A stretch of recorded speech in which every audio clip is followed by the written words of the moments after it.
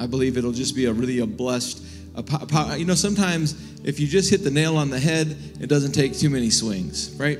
And so have you ever been around that where maybe you're teaching your son to swing a hammer, or maybe you're the one swinging the hammer, and then somebody like Jack Montgomery or whatever shows up with their hammer, and they're like, whamp, whamp. And you're like, man, that's all right. It's a little embarrassing, but just hitting the right spot. Have you ever seen maybe in the movies where there's a guy in a noose and he's about to be hung, and there's this guy that's like maybe snuck up on the top of the roof, and what does he do? Like he's the buddy of the guy that's about to be hung. It might be Robin Hood, like Robin Hood. He's the guy, and these guys that stole some bread to feed their families are about to be hung. And Robin Hood, what does he do with his arrow? He takes aim, doesn't he? And he takes aim, and he doesn't just hit just anywhere. He hits like the one spot, the only spot that could really make the impact to set that person free.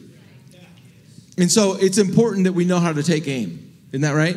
Like if you miss the spot, or if you just decide to, even if you're loaded, if you pull the trigger, if you're not aiming at the right spot, it doesn't make the impact. I mean, we could do this with, excuse me, got me in my mouth. All right.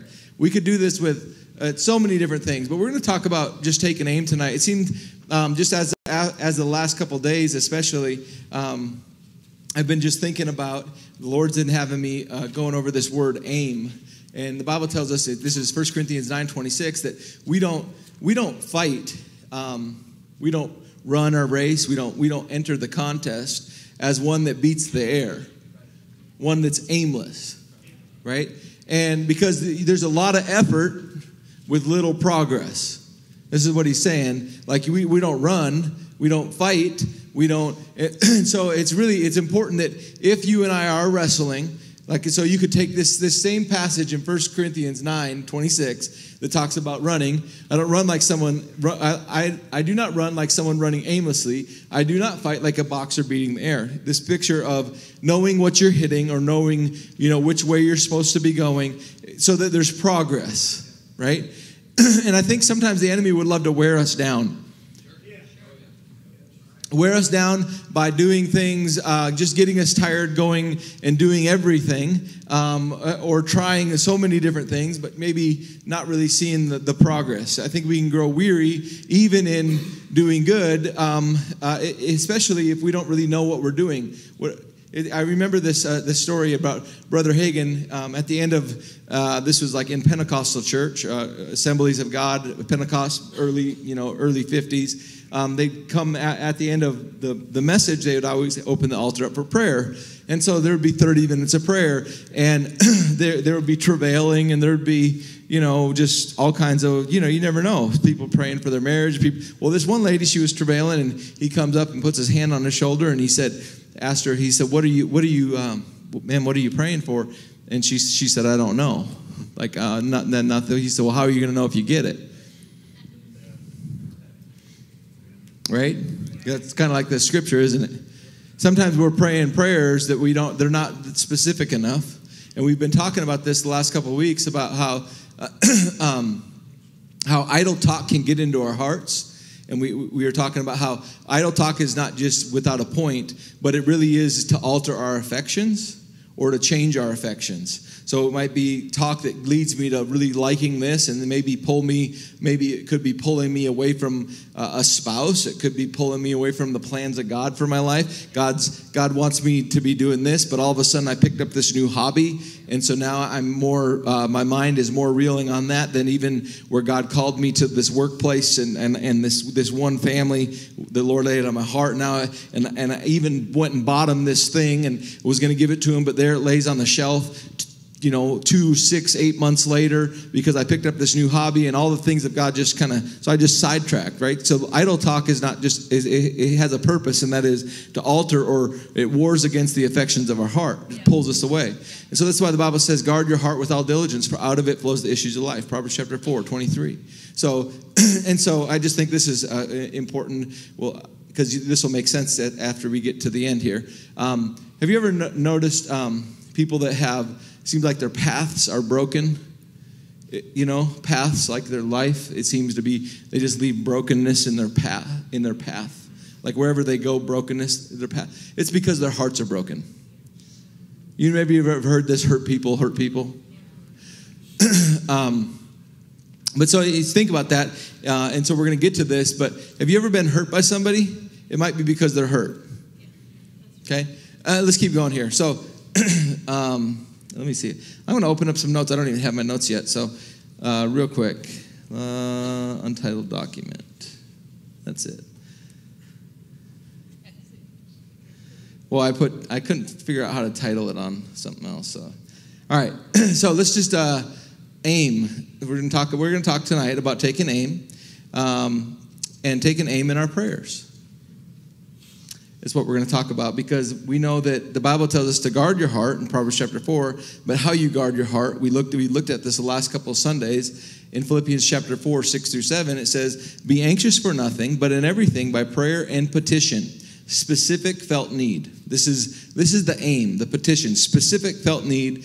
With thanksgiving, present your requests to God, and the peace of God, or the quietness, the rest, the wholeness, the join together with God, which passes all understanding, will guard your hearts and your minds in Christ Jesus. I don't remember who it was that was talking about this recently, but it would be as if God put you in his pocket. Who was that? Who? Oh, okay. This was at Champions for Christ, our youth camp. It would be as if God put you in his inside coat pocket, like if you had a coat. And even though there's all this war going around, he takes you and he picks you up from the midst of the storm, and he takes you up and he joins you as close as he can, right inside, right here. And even though there's a storm going on, you have a peace because you're with somebody that's greater than the storm. So this is what's so cool about prayer. It guards your heart. And it says this, it says, "And the peace which passes understanding will guard your heart and your minds in Christ Jesus." If you don't have peace, your heart, it's proof that your heart is not guarded. The storm's in you. Yeah, right. Okay? And so peace is huge for guard heart. So we've been talking about this, and I wanted to talk about what could guard our prayers, because I want to talk about taking aim at prayers, and it seems to be being specific about our prayers. And so I want to just talk about the love of God, because I think that both of these pieces, and it really starts with how much you're loved. All of it comes from this one place of how much you're loved. And so Ephesians chapter 3, this was actually some of our homework this week from Sunday, Ephesians 3, 17 through 21. This is a prayer that Paul prayed for the church at Ephesus. He said, I pray that Christ would dwell in your hearts through faith, and that you would be, that you being rooted and grounded in love may be able to comprehend with all the saints what is the breadth, the length, the height, and the depth, and to know the love of Christ, which surpasses knowledge, that you may be filled up to all the fullness of God. Now to him who is able to do exceedingly abundantly above all that we ask, think, or imagine, according to the power that is at work within us, to him be the glory in the church, in Christ Jesus, to all generations forever and ever. This is the BSB I was reading out of. So he tells us he's praying that they would know how much they're loved. So, can I say this? That God loving you the way he does is not just for you. Because he wants to love you in such a way that, my goodness, from that place of him loving you, it overflows in your love towards others, because he loved you in a way where he was patient and he was kind, and he didn't count this and count this and count this. The way he loves you isn't just for you. It's because God wants to use you to love through. And so a couple things, it seems like that predominantly where our cares and anxieties come from is where we don't have a firm grip on how much God loves us. And so a bad report, we are not filled with peace. We're filled with the storm. But if we would remember how much he loves us, then guess what? Because he loves us, right? Because he loves us, just like you as a father, but God can do exceedingly abundantly above all that you ask, think, or even hope. So God's not limited like you are as a father or mother are. And his love is greater than yours as a father and mother is for your children. So if we know how much he loves us, then even amidst the storm, like the disciples questioned Jesus, "Do you not love us?" when they were in the storm. That that's when we're in the storm, that's the place where we question a lot of times is, do you love us? But the other place that oftentimes the storms are is not just things that are happening to us. It's who's happening to us, other people. And we forget how much God loves us. And so it's hard for us to love them. You know, how much you've been forgiven, so it's hard to forgive them the way that you could or should. You forgot that you missed it, and you came back to the Lord with tears and a repentant heart. Not tears don't signify repentance, but you came back with a tender heart and said, God, forgive me. Yet that was like the 600th time. Okay? And God said, what sin? As far as the east is from the west, the blood of Jesus. And wow, tears, you know, like, thank you, Lord. But this person, so both places, if I know the love of God, how much he's loved me and how much he loves me, then I'm not so concerned about all the things. So anyway, he goes on to say, this is what he wanted us to pray that we love. And in John 15:9, it says this, the Father has loved me, so I have loved you. This is Jesus talking, John 15:9. As the Father has loved me, so I have loved you. Now remain in my love. I want to take this next little 5 minutes. All this was just to say, taking aim and being specific, and take the next 5 minutes to pray for 5 people, but not just any 5. The first ones that come to your mind, great. Not yourself, okay? But 5 people. You ask the Lord who I'm pray for. But one of the 5 people, Luke 6:27 through 28, I say, love your enemies, do good to those who hate you, bless those who curse you, pray for those who mistreat you. At least one of those 5, let it be the last person you talked bad of or down about, or has crossed your mind because they have been mistreating you or whatever it may be. And you pray for them. Specific. Take aim. Take aim to, and I'm not talking taking aim at them. No. And you know, this is where Romans 8:26, the Bible says that the Holy Spirit comes to our aid in our weakness when we don't know how to pray as we ought. This is a tool that the Holy Spirit, our helper, our advocate, our strengthener, there's a lot of things that are going on in our life that have to do with our mouths more than it has to do with the case at hand. It's because we keep running our mouth about something, and he's like, hey, you know, like grabbing your leg, and you're like, what? And he's like, all right, if you'll just talk about what I talk about, if you'll say what I say, if you'll trust me, I'll do a work here that you don't understand, right? And so this is a huge gift for you and I when we don't know how to pray as we ought. The Bible tells us that the Holy Spirit comes to our aid in our weakness with groanings and words too deep for utterance. This is talking about praying in the Spirit. And so this is a good place to start. If you can't pray intelligibly with the love of God, and remember, love is patient, which does not respond or refuses to respond with and from frustration. So we're going to take 5. This is like we're going to do more in 5 minutes than maybe we have done in a long time. And I think there's going to be great advancement. There's going to be some nooses cut off of some people's necks, you know, and just different things like that. So, and so what I wanted to do, because we're going to go have fun and all this kind of stuff, and I really am going to set a 5-minute timer to take 5. And you're going to, right now, get your phone out, get your pen out, write your names down. It might be your kids. It might be whoever the Lord brings to your heart. Just trust the Holy Spirit to bring them to your heart. Lord, show me who I'm supposed to pray for. And this will not only be your assignment to take 5 today, but tomorrow, until Sunday. Until Sunday. That tomorrow morning when you wake up, when you got this 5 minutes, you're going to pray for them again. And then on Friday morning, and on Saturday morning, and on Sunday morning. And so Wednesday, Thursday, Friday, Saturday, Sunday. We're going to take 5. 5 people for 5 days, and we're going to see what God does. And we're not going to just pray vague prayers. What the Lord asks you to ask for, I want you to ask for it. Be specific. Take aim the same way you would hit that little spot.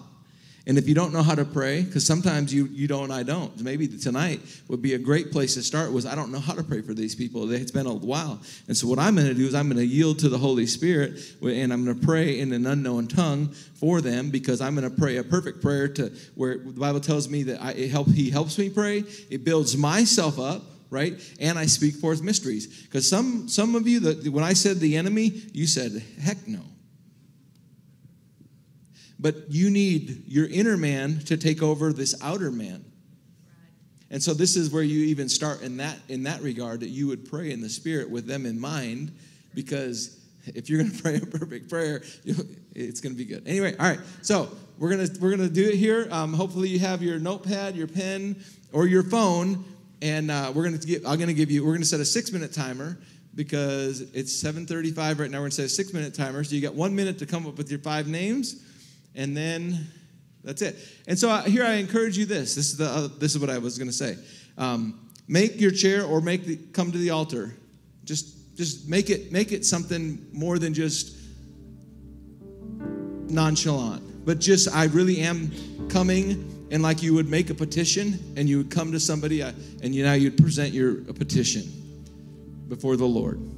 And so make your chair an altar, however you want to do it. But do something a little like you're not just kind of like laid back, right? Casual, all right?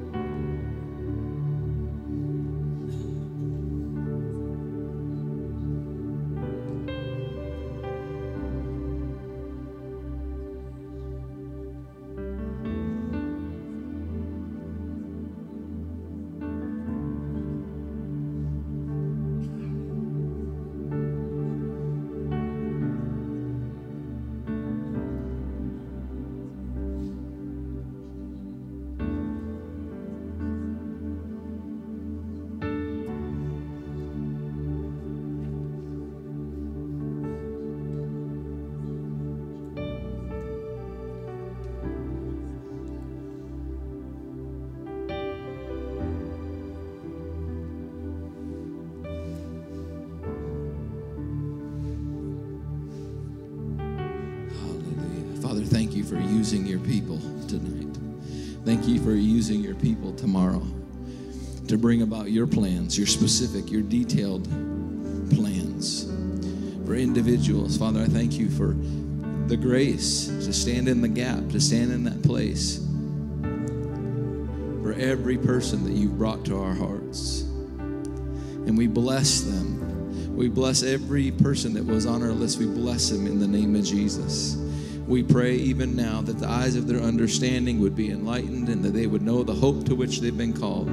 Father, fill them tonight. Fill them today. Fill them as they go to sleep with the hope and the picture to which they've been called.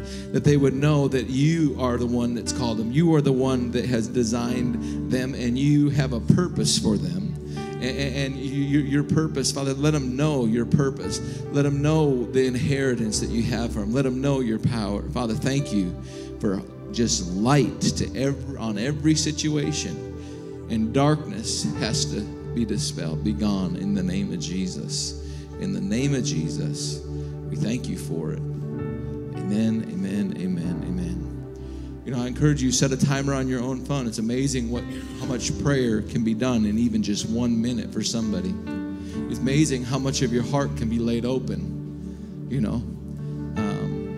And I believe that if you'll just set a reminder on your phone, tomorrow morning we're going to take 5.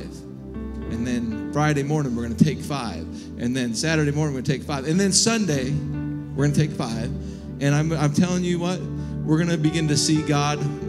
It's time we just be the church, because this is what the church authority occupies, and authority is exercised by the words of our mouth. And so we're going to do that. Amen. All right, guys, we're going to go get some snow cones. Hey, dismissed out the back door. Grab your kids, and then snow cones, and